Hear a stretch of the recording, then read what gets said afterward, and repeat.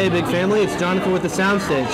Where I'm from in Texas, when we get tired of eating American food, our ethnic go-to cuisine of choice is Mexican food.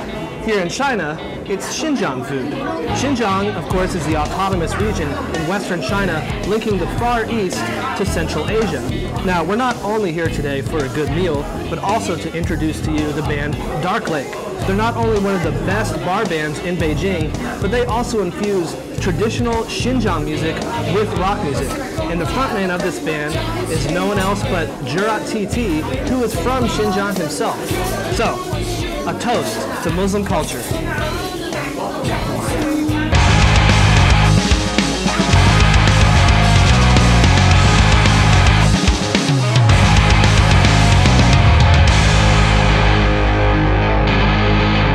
我写歌都是我感受很多不开心或者是很神秘的东西，我才能写歌出来。所以我一般写的歌都是关于人的思想，还有内心，还有他的想法，还有他感受的一些东西。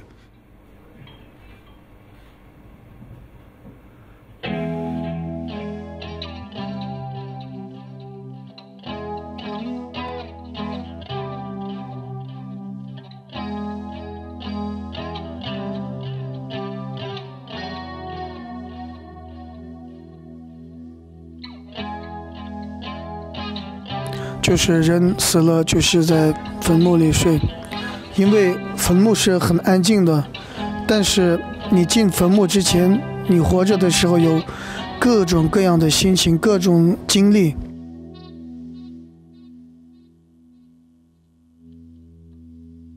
所以我有2个 part， 歌词都是说，这个坟墓比较安静，坟墓上面的叶子被风吹了，但是你不要特别的嚣张，总有一天你也会睡在这个坟墓，跟我们一样。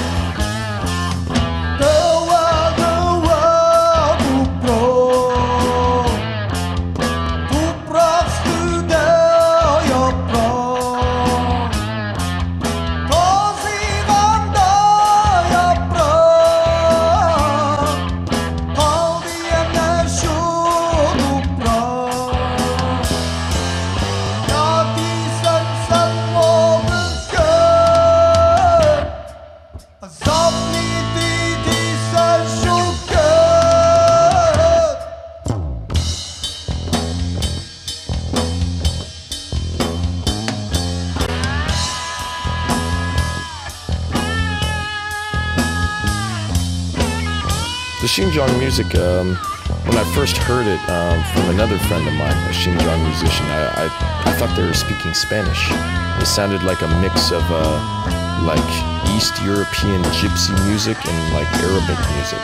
They told me, we're from Xinjiang. I'm like, what is that? Like, Uyghur, do you know what it is? And explain the whole history, to me as far as, it's like a descendant of like old Ottoman Empire, Turkish kind of music. I studied history, so actually to see how the music transformed over a long, long period of time. It's very old music.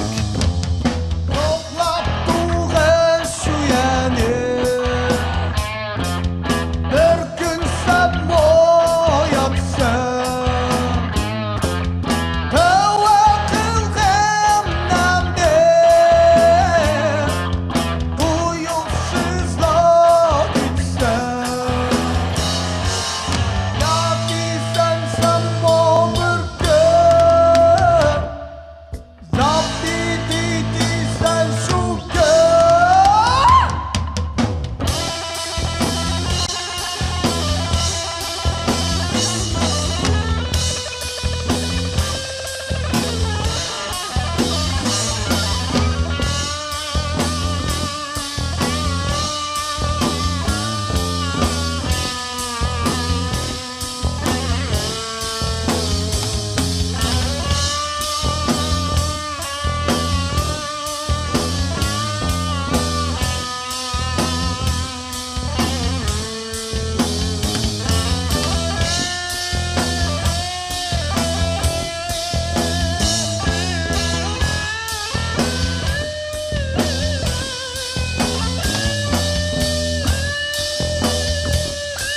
can hear some influences from Led Zeppelin, some Pink Floyd stuff. But at the same time, you have, well, first of all, Jurat is singing Uyghur, so right there you've got a big influence from Xinjiang. But at the same time, you can hear in some of the ways he's playing the guitar and soloing and some of the rhythms that there are pretty strong local colors that he added to those rock rhythm and music. So I think it's a very unique blend of Western and Xinjiang music. 我在北京十几年，有些人觉得新疆也跟这边一样，只是有很多的不一样的地方，美丽的地方，有美丽的山水或者吃的，但也有些人也问过我，你们是不是骑马上学？因为没去过新疆的人，他只能看到the Uyghur people 他们跳舞，然后唱歌，然后那个羊肉串，还有吃的，就是他们的服装，还有那个骑马那种，他们只看到的是这种东西，所以有时候给他们讲，我们那边也有城市，也有不一样各种风格的地方。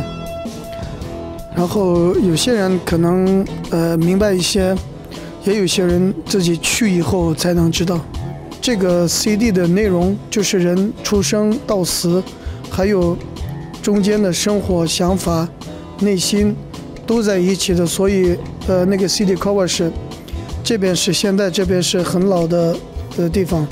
这个路，我不知道你注意没有 ，CD cover 的最上面它有很多的 grave 坟墓，因为人死了，所有的人都在坟墓。我走的那条路，因为我们所有的人都会走的地方，所以我的路的最后就是那个很多的 grave， 我们要睡在那里。